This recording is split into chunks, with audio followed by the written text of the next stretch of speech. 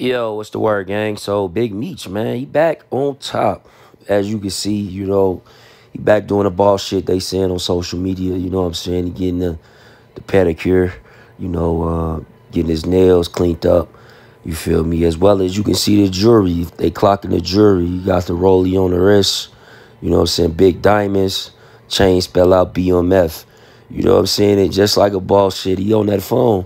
You know what I'm saying? Making him move, shaking and moving. But Lil Meech had posted this post, and it was a post and delete. So he posted it, then deleted it. But, the internet is the internet. They caught the post.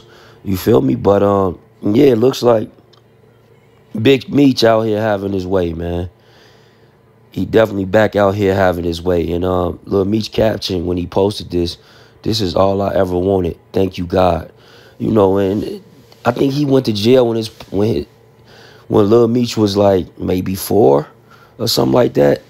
Lil Meech was like 4. I think Lil Meech was born in 2000.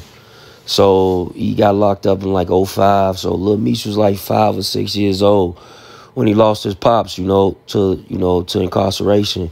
So I understand where he coming from. He's saying this is all he wanted, because just being around and, them coming from them neighborhoods where your pops might have ran and had they ran through, they always mention your pops. Like, yeah, your pops did this, your pops did this. So I can only imagine how Lil Meech feel when he goes to Atlanta or he goes to these different places and they like, yo, your pops, you look just like your pops. Your pops did this for me.